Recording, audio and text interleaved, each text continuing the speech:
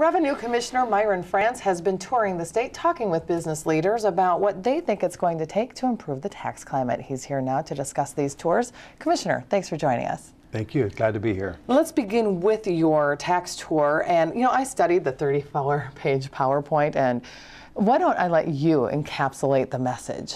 Well, thank you. The governor was really concerned when we started last fall thinking about the tax reform debate and about how to frame it up properly so that people could get involved and they could understand what's going on. And one of the big things that the governor and I talked about was making sure that we had input from people around the state. So I've been going out to a number of different, I've been to I think 18 cities now. We've had 33 meetings, talked to over 56 legislators, almost 3,000 people so far, and we have an advisory group of mayors. So that's what we've done so far. We're not done yet. But what I'm really saying to people as I'm on the tax reform tour is the problem of balance. We're out of balance in terms of our property tax, our sales tax, and our income tax. It used to be in Minnesota that we talked about the three legs of the revenue stool, and here we are. It used to be that the property tax, the income tax, and the sales tax each were about a third. So this is from 1999, and as you can see, in 1999, 30.4% of the revenue for the general fund came from property tax. Then, if you look in income, it's 34.8%. And if you look at the sales tax, it's 34.7. Now, it's not perfectly balanced, but you can see the three-legged stool actually stands up on its own 3 feet. And there's always going to be some difference between one year and another year. But if you fast forward to 2010, we'll look at our other prop here. This is 2010 taxes. So if you look at this, now sales taxes or revenues are down to 26.6%. Property tax is way up, almost 40%, 39.8%. And finally, income taxes stayed about the same, 33.6%. So we've seen this shifting where the state is relying much more on property tax now than it used to rely in the past. Well, and do you think a part of that is, I noticed that the other stool was from 1999, so it was before the business property tax was implemented. Do you credit that for being a big part of why property tax is much more of a percentage of our revenue now? That's one of the reasons, and the other really good reason is the fact that we had some income tax reductions in 1999 and 2000. So a combination of income tax rate reductions and then a reliance on the statewide business property tax and then a continued reliance on property taxes throughout the decade of 2000, and also the sales tax has been eroding. One of the things you may have seen in the slide presentation is that we're losing more and more revenue to online purchases from out-of-state retailers, and the whole economy is changing and more people are spending their money on services rather than goods. And in Minnesota we tend to tax at the sales tax level. We tend to tax goods more than services. So there's another reason that the sales tax is eroding.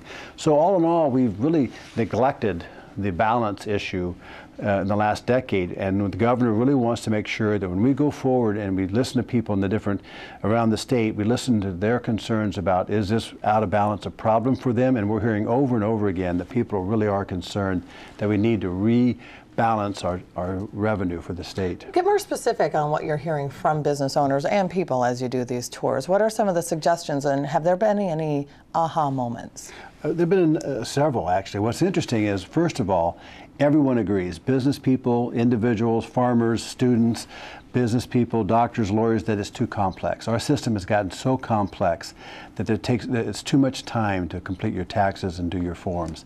So everyone agrees that that's something. I'd agree with that. Yeah, isn't that? I mean, that's kind of an easy one, but unfortunately, it's hard to solve. But the other really interesting thing that people are saying is a lot of businesses and individuals are saying they're willing to give up their particular deductions that they benefit from if it would mean a more simple tax base. One of the real principles of tax reform is to broaden the base. So, for example, in the sales tax area, we exclude a lot of items from tax. If we broaden the base, we could probably lower the rate. In the income tax, we have a lot of deductions and credits that we have in the tax code. If we eliminated some of those, we could broaden the base and lower the rate. So there's a lot of I want to say a lot of support for the idea of simplification, and people are willing to give up deductions and credits and expenditures for a system that's more fair, where everyone pays their fair share. So let's tie in what you are hearing to the tax bills that are proposed in both the House and Senate at this point. Do you think that those bills do help achieve that goal? Will they simplify things a bit? I don't think so, and that's one of the concerns. I met with Chair Davids in the House Tax Committee and Senator Ortman, Chair Ortman in the Senate Tax Committee, and we've talked about these issues. There are certainly some areas where we could make some agreement on, I think, but we're concerned, the governor's concerned about the fact that both of these bills rely on either taking money out of the current reserves to fund tax relief or using money from renters' refunds to support business tax relief. But the more fundamental concern we have is the fact that the property tax relief for businesses in the Senate bill, for example, and in the House bill, target just business property owners. There's a small relief provision for homeowners, but in essence, it's really focused on the business property tax. And the governor's concern in terms of property tax relief that we really affect all kinds of properties, homeowners, apartment renters, and farmers. So the tax bill, the two tax bills themselves don't really address widespread tax relief. You did talk briefly about the business property tax. Let's talk just a little bit more about that. We did talk with Chair Ortman. It'll appear a bit later in the program. She contends that, again, the idea was to, when they implemented this, the idea was to take some relief off of homeowners. It didn't work, and therefore, let's give some relief to these businesses, even small businesses, and therefore they will begin to reinvest in the community, maybe increase salaries, hire more people. That's what they're hoping to achieve with this. Is it something that you and the governor could support? Well, the concern about that, certainly we support tax relief. The concern about the hope that by reducing statewide property taxes, businesses will invest more is just that, it's a hope. And that's why the governor proposed a Jobs Now credit, which requires someone to actually hire somebody.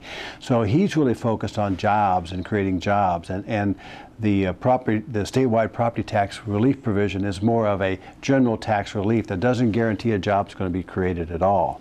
Okay, Commissioner, we're just about out of time, but let's pontificate for a moment then. How do you see these final negotiations going between the governor and the two chairs to produce a bill that maybe all three can support? Well, I think the important thing is that we're talking, and we're going to continue to talk. The concern actually is the funding source, and the number one issue we have to resolve before we do anything else is how are we going to fund tax relief or tax changes or any kind of funding priorities, because the governor really believes that it has to be real revenue, not out of the reserve, and not creating structural deficits, and that's the problem we have to resolve. Okay, and you're hopeful? I'm always hopeful, yes. Okay, Commissioner Myron Frans, thank you for joining us on Capitol Report. We appreciate your time. My pleasure.